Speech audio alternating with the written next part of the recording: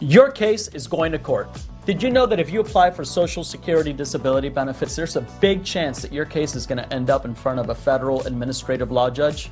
That's right, Social Security denies the vast majority of their cases, anywhere from 65 to 70%. My name's Tony Vieira. I'm an attorney with 22 years of Social Security experience, and I'm here to share with you three things, just three quick things that if you do this will greatly improve your chances of winning your court case. Number one, remember, it's your responsibility to keep your medical record up to date. Early on in that Social Security process, Social Security requested the records for you.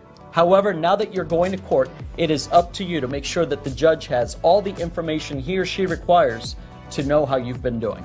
Number two, get statements of support from family, friends, and your doctors.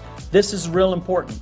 You are trying to create for this judge an accurate picture of the kind of person you are. And from your doctors, it's important not just to confirm what's wrong with you and what your diagnosis is, but exactly how it affects you and how it limits you at work.